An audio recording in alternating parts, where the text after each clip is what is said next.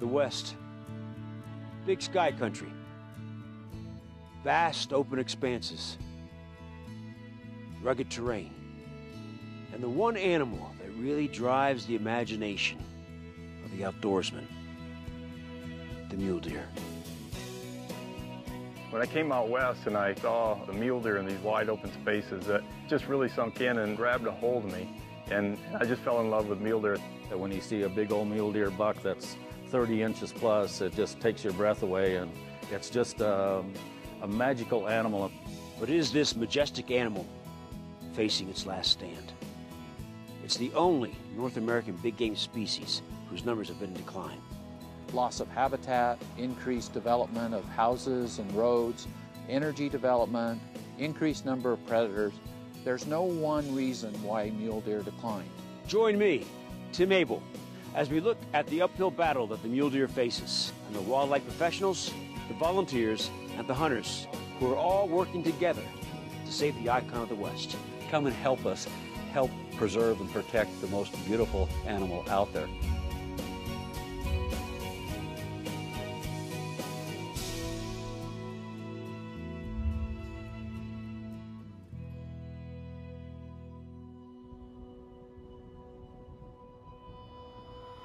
Having grown up hunting white-tailed deer all my life, there's nothing that I like more than hunting mule deer in the vast expanses of the West. The incredible landscapes that a mule deer inhabits makes for a very challenging hunt. And because the mule deer's behavior is so different than that of a whitetail, it requires an entirely different strategy. What the whitetail is to the eastern U.S., the mule deer is to the west. And it is such a regal, striking animal. Those tall, tall horns that just seem to go forever, and then the spread, my gosh, they get as much as 40 inches wide. And everybody, the holy grail, I guess, for a mule deer is a 30-incher. And I still haven't gotten my 30-incher. But you don't have to get 30 to be impressed with a mule deer buck. 24, 25-inch buck with a lot of mass, oh man, that's anybody's trophy. The animal's not coming to you. You're going after the animal, and it puts you in a whole different mindset, and it's a different paradigm of hunting, in my opinion. To actually physically go one-on-one like a chess game. Sometimes that chess game will go on for a few days. Sometimes for a guy like me, it goes on for the whole season. It's an adrenaline rush like no other type of hunting that I've ever come across in my lifetime. Some people call it the poor man's sheep hunt. It's more about the areas that you hunt and the style of hunting that you do. It seems like the mule deer have so much more character to them. You either got a drop tine or a cheat or extra brow tine, and they're all different. It's just a magical animal, in my opinion, not necessarily just to hunt, but to photograph, to do anything with a mule deer. It's awe-inspiring to me to see the mule deer out in their native habitat. The range of the mule deer will take you all the way from northern Canada south into Mexico and extends as far east as Kansas. From the valley floors of the desert to the alpine basins, you know, you can get such a wide variety of God's country, if you will, by hunting mule deer. In the West, when you're mule deer hunting, you're up high, and with optics, you're able to look over long distances, and you get to see a lot of things happening. You can watch deer for a long period of time and see what they're feeding on. Whether you're skillful enough to stalk close enough for a shot, that's a different story. It's just the experience of the West and being out there in places that look not much different than they did 200 years ago. You can get a mule deer track in front of you and follow him into some of the most beautiful country you'll ever imagine. Just make sure you can get back out. But what exactly are the characteristics that make a mule deer a mule deer? Obviously, the ears, the mule-shaped ears that a mule deer gets its name from. Mule deer have more of a cylindrical rope-like tail, which is white with a black tip, whereas white-tailed deer have a larger flag, which is where they get their name from. A whitetail will actually run, and a mule deer will stop, which is more of a bouncing technique. And that's something that they do to evade predators that's different than whitetail. The whitetail antlers have a main beam that comes out of the skull and sweeps out and around towards the front, and then all of the tines arise individually from that main beam. Whereas a mule deer antlers fork, and then each one of those forks split again. Another major difference between a mule deer and a whitetail is the scoring terminology. Western count, we call it a 4-point. Back east, they'd call it a 10-point. For scoring purposes, a lot of gentlemen refer to the tines as the G1 is the eye guard, the G2 the G3, this is the G4, and then the main beam. They measure that clear from the burr all the way up to the tip. And then you get 4 mass measurements, the H1, the H2, the H3, and the H4. Couple those side to side with an inside spread, and that's how you get the gross score of the mule deer. And then if it's not symmetrical, those are deductions. This G3 on this side is shorter than the G3 on this side, and you subtract the difference. But as any hunter knows, the real trophy is the shared experience with family, friends, and other hunters in the field. And even though I've taken a 210 net typical mule deer, my favorite experiences are still guiding. I know that's hard to believe because he's a huge deer, a trophy-sized deer, but I really enjoy taking other people. And so my favorite experiences are guiding. At the time, we think that trying to find a deer is the most important thing that we're doing that day, but in retrospect, when you think back of all the hours that you spend out in the field, you realize that trying to find a deer really wasn't the most important thing that was going on out there. You're out there talking about what's going on in your son's life, and your son is hearing stories from his grandfather about the pranks that they pulled in high school football, and there's very few activities where a family gets together where they really spend that much time just talking. My dad starting me hunting and instilling that love of the outdoors in me is what got me to be a wildlife biologist and try to do good things to promote hunting and mule deer for the future. The passion is in mule deer because that's what these people grew up with, and that's what they love.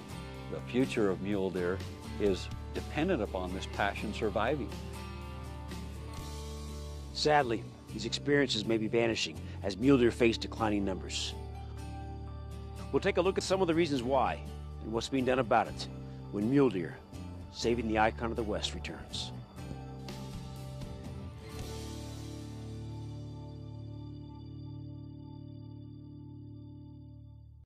Mule deer, saving the icon of the West, is brought to you by the Western Association of Fish and Wildlife Agencies and the Mule Deer Foundation. www.muledeer.org.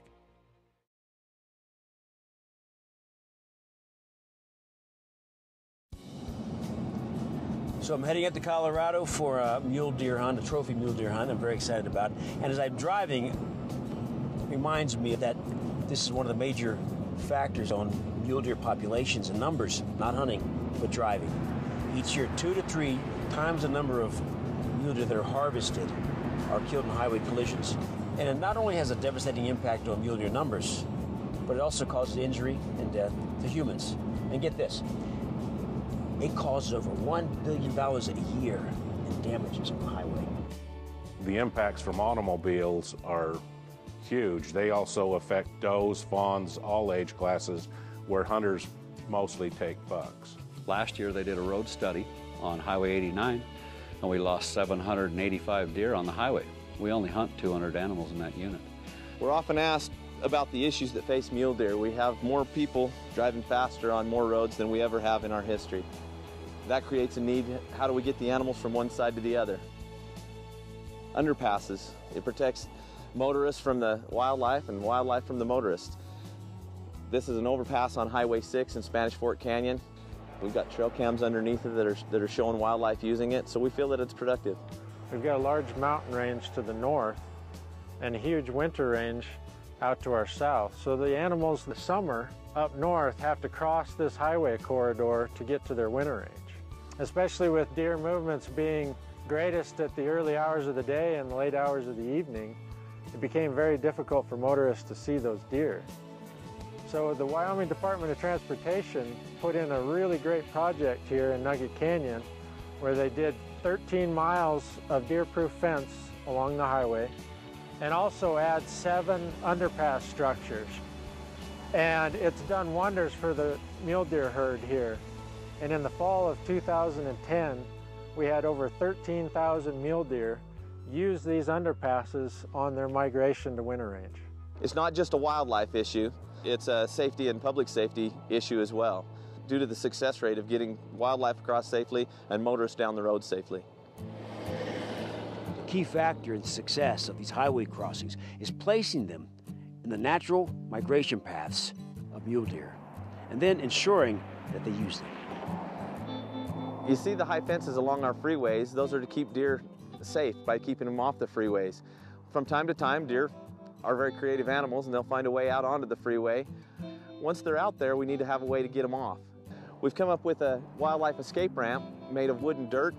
To a deer from the other side, it looks like a logical solution to get off the freeway because it is made of natural substances. It's very simple to construct, very cost effective, and it's a good way for volunteers to get involved and help out in helping wildlife. As I leave the highway system behind and get closer to my hunting location near Golden, Colorado, the signs are good that we'll be seeing a lot of mule deer.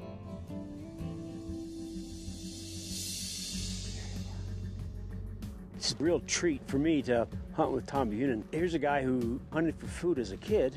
His dad taught him how to hunt and has been hunting all the way forward and taught his two boys to hunt and teaching his grandchildren how to hunt. The cool thing about Tom is he holds all these records for animals taken with bow and with rifle that he doesn't really talk about too much, but you know, it's kind of cool to be out here with this guy and who knows his business out here, especially with mule deer. What we're going to do is we're going to go up to some high points and take a look at the surrounding area. There was a couple bucks up here yesterday morning, and we haven't found them yet. One of them is a really nice 175, 180 bucks, so hopefully we can get a shot at him.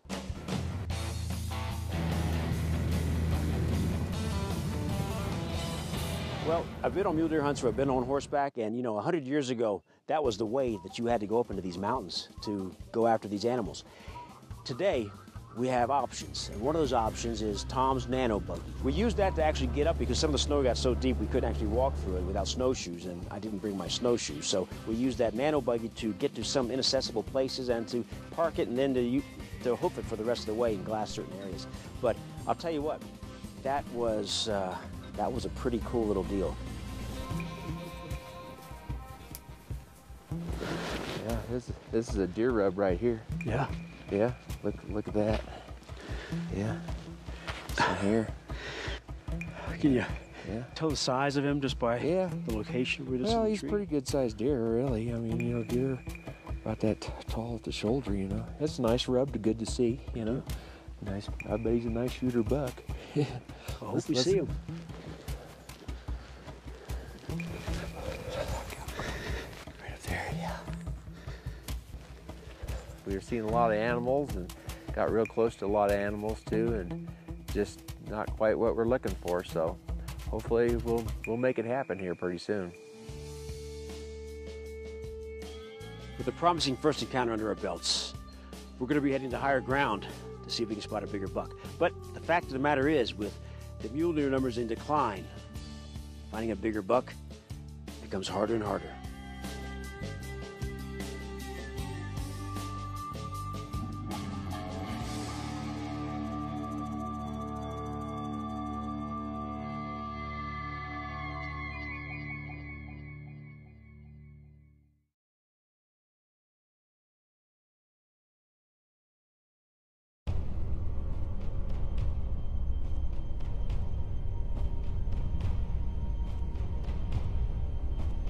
We're putting in the hours glassing these big landscapes, looking for that trophy buck. But as beautiful and untouched as this and many other landscapes look to us, to a mule deer, they're looking less and less habitable every day.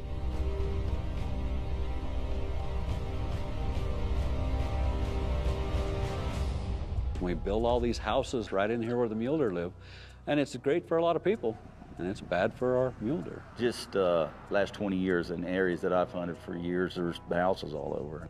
You get all these animals congregating on fewer and fewer acreage with fewer and fewer food supplies in which to survive. They're living in men's backyards. The Wasatch Front right here used to hold 150,000 deer, and today it couldn't winter 25,000 because we built homes in its range. As you're driving through the Southwest, you see some great desert mule deer habitat like this. But not far away is a development that, because of economic reasons, fell through.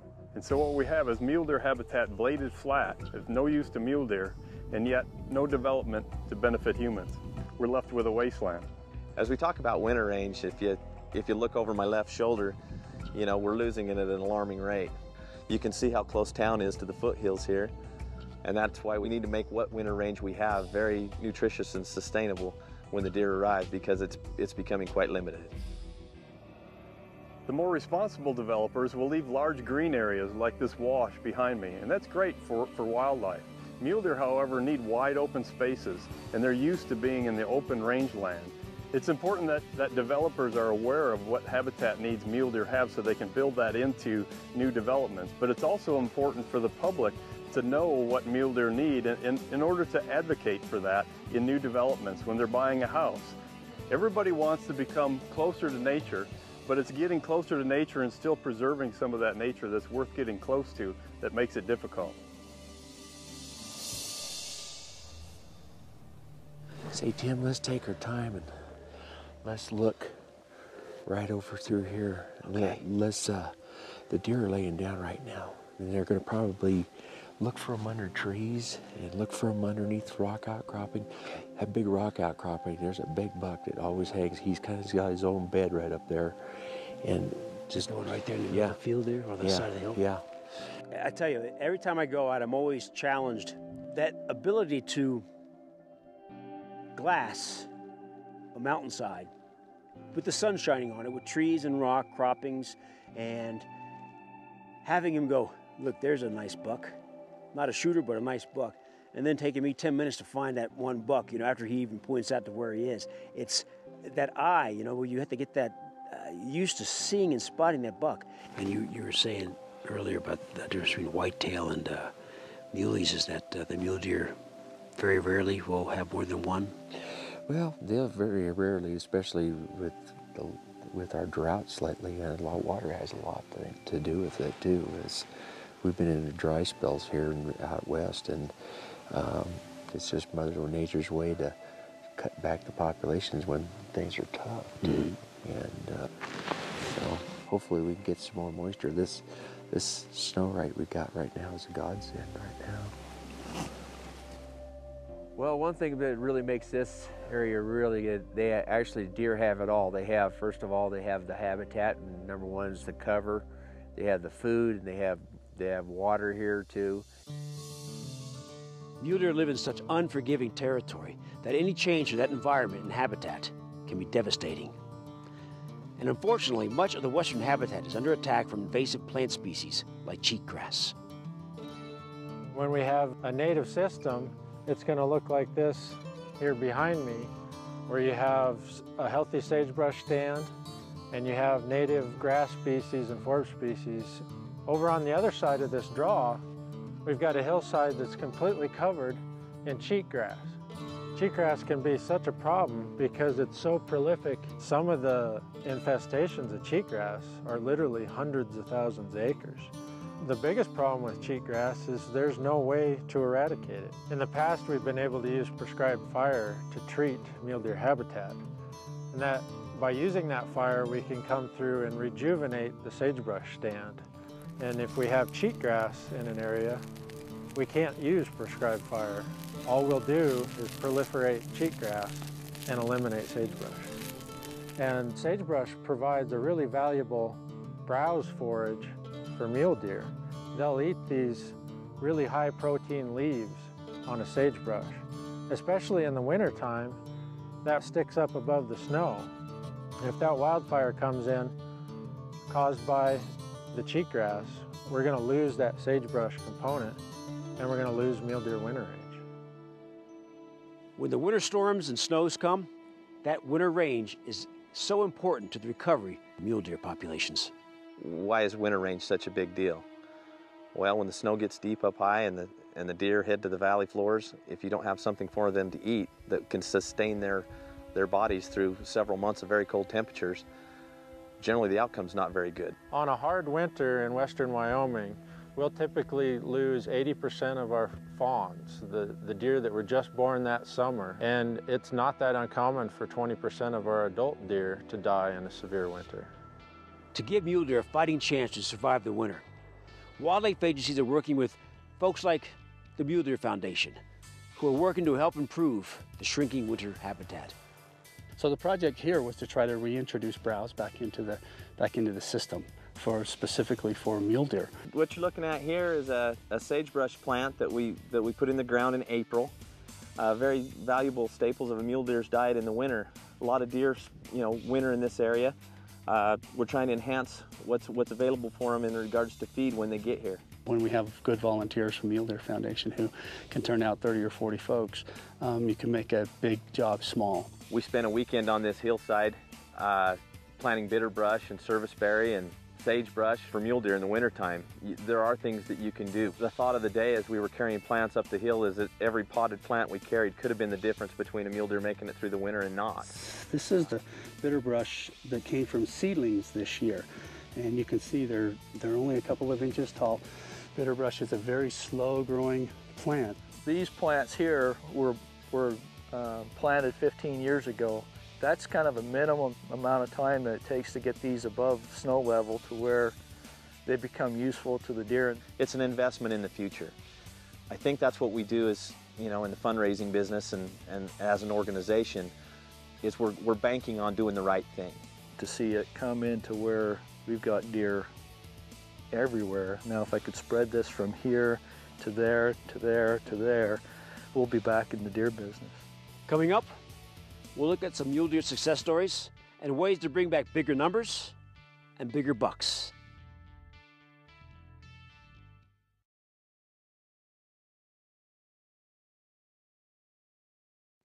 Mule deer, saving the icon of the West, is brought to you by the Western Association of Fish and Wildlife Agencies and the Mule Deer Foundation.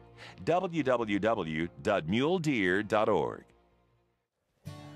There's nothing that revives the spirit like being on a hunt or being out in the outdoors or being part of the solution and the conservation of this great land so that it can be enjoyed by everyone for generations to come.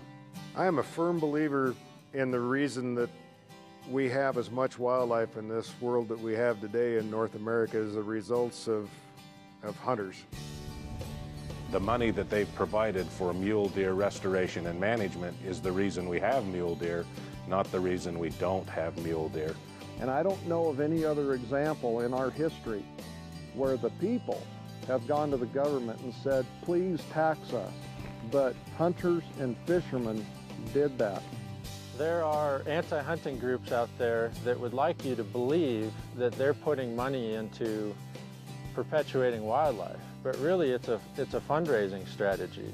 In reality, none of that money is ever hitting the ground for wildlife conservation and management with mule deer. The perception out there is that hunters are bloodthirsty, terrible people, when in fact they're the best stewards of the land. If you're not a hunter and you like to take pictures, they're there because hunters stepped up years and years ago to put their money where their mouth was and helped initiate regulations to keep animals around so that they weren't overhunted.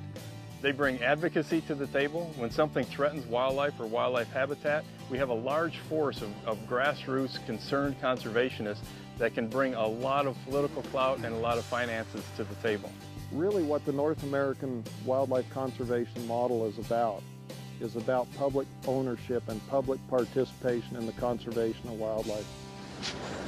Morning, Tom. Good morning, Med. How you doing this morning? It's chilly out here today. Nice and chilly is right. Man. What is it? My temperature gauge said 9 below. Ready to get out of this cold and get going, eh? Yeah, let's do it. All right. Good to see you, man. You too. Yeah. It was really cold last night. We've been here for a few days, but this was by far the coldest night. And coming out here and then hoofing it through the snow and glassing the ridges, and Tom has been teaching me quite a bit about where to look for the mule deer and where they like to be, for instance, where the sun's going to be during the morning so they can get warmed up a little bit. Well, they like that southerly face, too, because, of course, it's a little bit warmer there on the southerly face. So, they're trying to conserve energy right now. So they're going to get into these spots that it's got a little bit of sunshine. They can overlook their surroundings, because, of course, again, there's lions around. Just like the populations of game animals like whitetail, mule deer, elk, and moose need to be managed, we also need to manage the populations of predators for the carrying capacity as well. Throughout most of mule deer range, they have two primary predators: mountain lions or cougars, which take adults mainly, and also coyotes, which take a large number of fawns each year. The problem is when you get conditions where a mule deer population is suppressed, then your predator take on those herds can be a problem. In a lot of cases, we lose a good portion of our fawn crop every year to coyotes on the fawning grounds in the summertime when nobody's out hunting coyotes. Do your part. You don't know what to do with yourself in December, grab up your varmint gun and go out and help out those mule deer. Take a few coyotes out of the population. There's definitely concern that wolves will start preying more on mule deer. At this point, they're really targeting moose and elk. Monitoring operations are an important tool used to keep track of mule deer numbers, see what factors are having a positive or negative impact, and also determine the hunting harvest numbers to meet the carrying capacity of the land. We use science-based management to determine hunting seasons, and we do a lot of different techniques. Specifically for mule deer, we'll use aerial surveys to determine how many of each sex and age class are in a herd. We also do a lot of looking at harvest data to determine how successful hunters are and what sex and age class animal they're harvesting. We do some winter mortality surveys with volunteers. We've done radio collar studies where we have volunteers that come in and help us capture animals. In dry times of the year, some of the radio telemetry studies that we've done have shown that mule deer are really not found more than a half mile, sometimes a mile from a water source. And so if you think about that across the landscape, you see a lot of deer habitat. Any of that deer habitat that's more than a mile from a water source is really not going to be usable during that time of the year. We've already seen how public participation can enhance winter range for the mule deer. But what is being done to help the mule deer through times of drought? So most game and fish agencies and wildlife management agencies throughout the West have these water catchments and have an ongoing water development program to provide water for wildlife. And they build these water catchments and guzzlers, as they're called sometimes, to be pretty self-sufficient so that we don't have to have a high maintenance, but they still have to be checked once in a while. So we come in here a couple times a year, make sure that the water collection devices are free of debris and check the water level, see if there's any cracks or any leaks in the system. And so that's what we'll do today when we go in and check this one out. And the rainwater catchment catches rainwater as it falls throughout the year and stores it in a tank. The actual drinker that supplies the water is right around the corner here, around this bush. We try to blend it into the surroundings so it looks natural and the animals are more apt to use it. One thing unique about these guzzler projects is we're able to take advantage of our volunteers at our local chapters. They'll come out on a weekend to bring the whole family and come out and work and help construct these guzzlers and help greatly reduce the cost of putting this project together. We try to keep some cover nearby so the animals feel secure and they have some cover, but not too much cover that ambush predators like mountain lions can gain an advantage when the animals come to drink. By placing these guzzlers across the winter range, it helps distribute the deer across the range and helps them take better advantage of the food that's available to them. Well, rainfall in the desert sometimes comes in intense thunderstorms just for short periods of time. So what these water catchments do for us is they allow us to capture those short bursts of rainfall and hold them year-round to provide water for wildlife, and they're paid for by sportsmen's dollars. But they don't just benefit game species, they benefit non-game species like bats, reptiles, some of the smaller mammals as well. When mule deer, saving the icon of the West, returns, the passion for mule deer heads to Salt Lake City for the Western Hunting and Conservation Expo.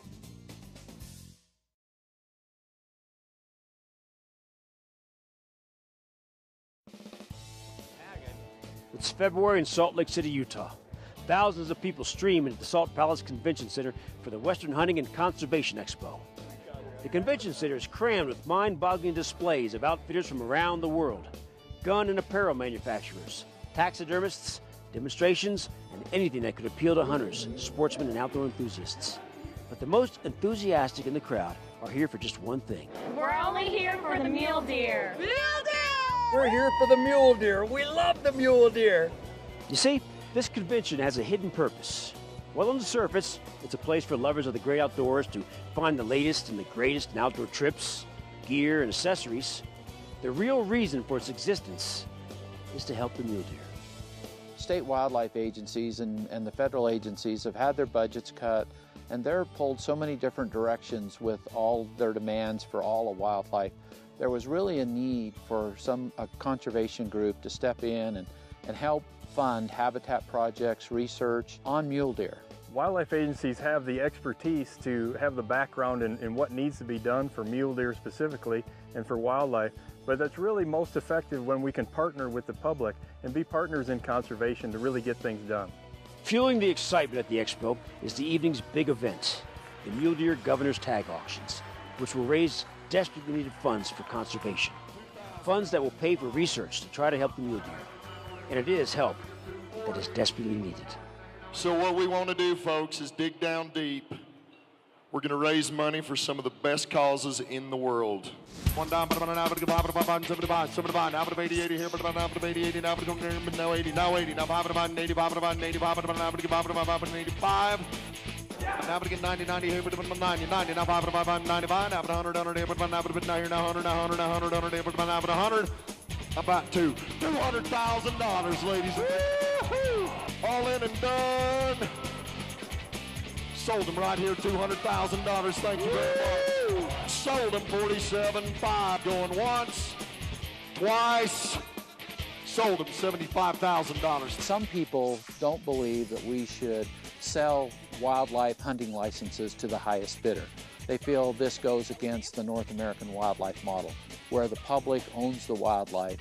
I worry sometimes that when I spend these monies that maybe I'm being selfish, but it always comforts me to know that it's promoting hunting, it's preserving habitat, and doing conservation work. And there were some opponents of this tag said that it might only sell for $8,000.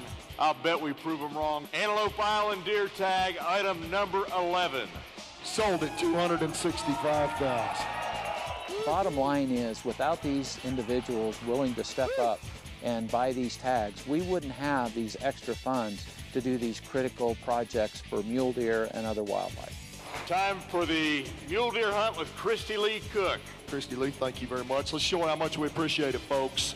Let's go 3,000. One time, who's in? But I'm going to get 3. I'm 3 right here. Now 4. One time, but I'm going to have the board. Going here, but I'm going to have the board. 4,000, 5,000, 5,000, 55, 55, 55, 55, 55. If we hit 10,000, I will sit on your lap and sing you a song. Woo! Hot dog. 10,000. 10,500. All in and done. Sold them 10,500. 10,500.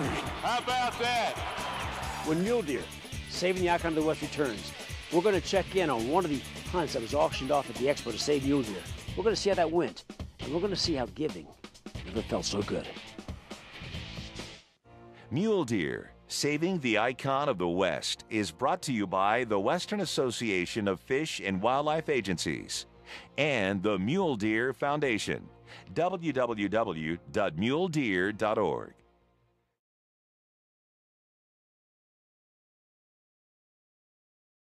I know in my life, hunting has given me some of the most cherished moments that I've ever experienced. The animals, the people, the camaraderie, the places I've been like this. It's just magnificent. But I tell you this, nothing, and I mean nothing, can top that first hunting experience. And for Carl August, the auction item that he got at the Western Hunting Conservation Expo, now that is going to be an outstanding first hunting experience. We're just tickled to death for you and Christy to hunt together. Oh, awesome. Yeah, me too. Can't wait.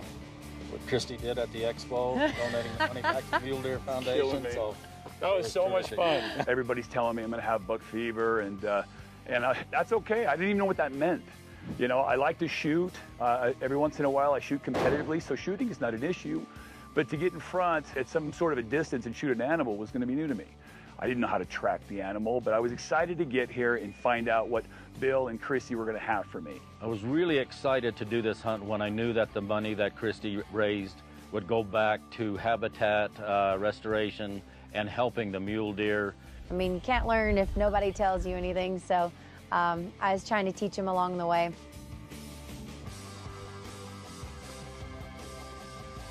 My dad did an auction for a hunt, and we cruised up here. He was going to hunt a mule deer, and so we came up here, and nothing like expected. It's beautiful up here. Mountains are great. We saw deer, and it was just amazing. I mean, It was cold, but I loved it. It was just a beautiful, beautiful moment. And I was just happy to have my son there, happy to have my friends there. It was fantastic. And it was emotional. I have to say it's an emotional experience. And I loved it, every bit of it. I started swinging and swinging my hips. Although Carl's hunt's going to be a tough one on the top, right now I'm working on making my own memories. And I'm hoping to put a stalk on this huge muley that we just spotted.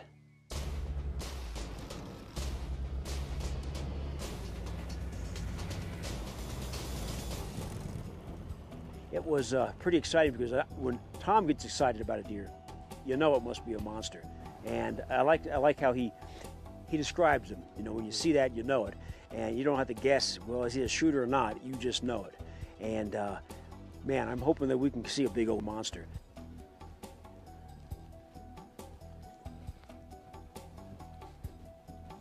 Hoofing it through the snow. We've seen the tracks of one big monster muley. We have not seen that one big one. And we went down and tried to track him for a bit, but he ended up crossing over into another property, so we had to give up our chase right there.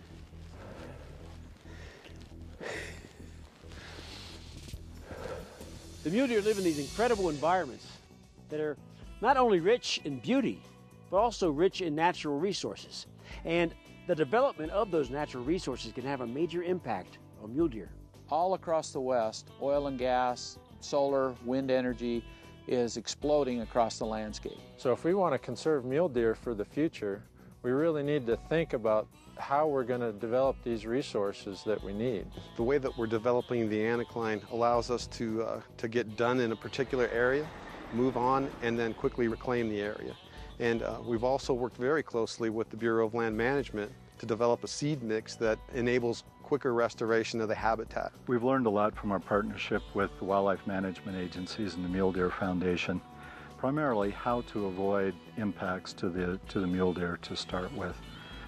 So we utilize a lot of directional drilling technology now, putting 10 and 20 and 30 wells on an individual pad so that we're not fragmenting the habitat. We've had a lot of successes working with energy development companies on mitigation and consolidation and development. And there's ways that we can do that development and extract those resources and still have mule deer. Another major factor affecting mule deer is chronic wasting disease. Chronic wasting disease will actually attack the brain and cause reduced body condition in animals, and then very abnormal behavior, and eventually death. There's no cure for chronic wasting disease. So right now, Wyoming and many western states have very aggressive programs for monitoring chronic wasting disease, even though it's never been shown to transfer from an animal to a human. One of the things that we do is set up big game hunter harvest checkpoints, and we'll collect samples from hunter harvested animals to determine if they've got chronic wasting disease.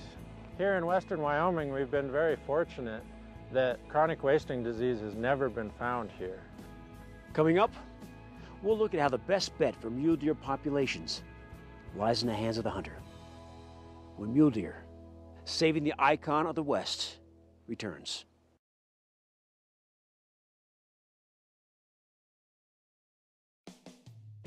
One of the most important factors in mule deer survival is passing on a respect for conservation to our children. And guess what? Hunting is a great way to do that. I try to pass it on like it was passed on to me by my dad. I have two daughters that love the outdoors and I believe appreciate it as much as I do. If we don't have hunters that are interested in mule deer and appreciate them for the future, we're not going to have the voice speaking out for mule deer. We had a lot of people that came before us that did a lot to establish this amazing system of conservation that we have, and we're really doing them an injustice if we're not doing everything we possibly can to pass on that enthusiasm and that drive to conserve wildlife into future generations. Whether you're a hunter or not, the best thing for you to do is to get outside, get out in nature and enjoy it and pass on that experience to your kids. Hunters have their trophies to put on a wall, but for me are the images that I put in the magazines and the calendars and different brochures. It's to connect. They need to connect with the land. exposing your kids to the outdoors, exposing your kids to wildlife, to animals.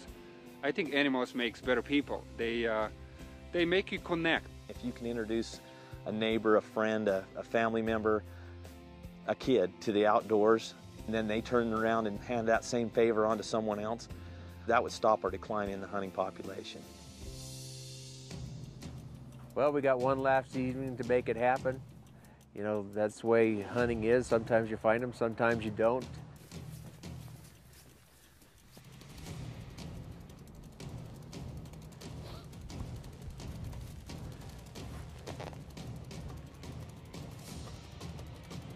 He's gone up there somewhere. He's gone.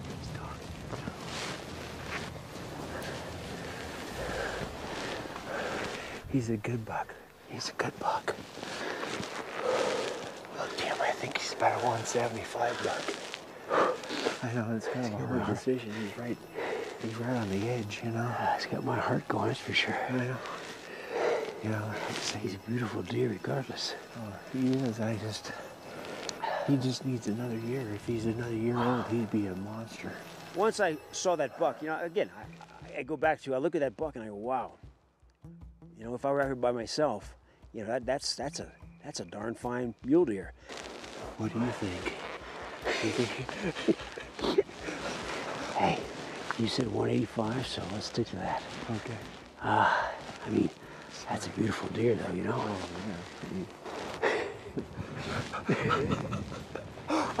You're probably kicking me in the butt.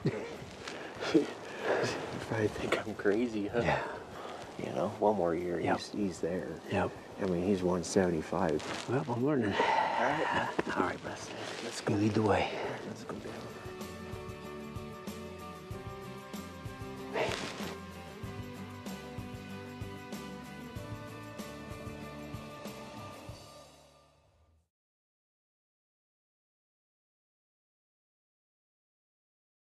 Mule deer, saving the icon of the West, is brought to you by the Western Association of Fish and Wildlife Agencies and the Mule Deer Foundation. www.muledeer.org. You know, we had a very adventurous hunt, and I'm smiling because there was a deer that we saw towards the end of the last night there, and it was about a 175. Probably a little bit more, maybe. That deer, man, beautiful deer. But Tom had said that we were going to go for 185 and above. And, you know, to me, that memory of seeing that deer and knowing that I could have taken the shot but didn't and chose not to, as a way of me giving back, of me allowing that deer to go on and propagate with other mule deer so that he can spread his seed out there and to have other great mule deer out there. That's what that was about. And not that I didn't want to take the shot, but you know what? It was the right thing to do. Well, if I didn't think the future was bright, I probably wouldn't be doing what I'm doing with the Mule Deer Foundation. I want to be able to pass on a legacy to future generations. More mule deer habitat, helping to create a new generation of hunters and outdoorsmen that will enjoy the magnificent mule deer. Without our dollars spending on these animals, we wouldn't be here. We're giving these animals respect. If we're all concerned and we're all aware of what issues are affecting mule deer, we can work to try to lessen those impacts and help mule deer be a part of our national heritage in the future. We need the public to get involved in helping us get the message out to how important this habitat and this species of mule deer is. Be a volunteer. If it's something you're interested in, you enjoy being in the outdoors, if you like to fish, get with a fish group and help fish. If you like to hunt pheasants, get with Pheasants Forever and help pheasants. But if you're a mule deer hunter, join the Mule Deer Foundation, become a volunteer and help mule deer. Thanks for watching Mule Deer, Saving the Icon of the West. And get involved. See what you can do to help save the mule deer. Stay safe and good hunting. I'm Tim Abel.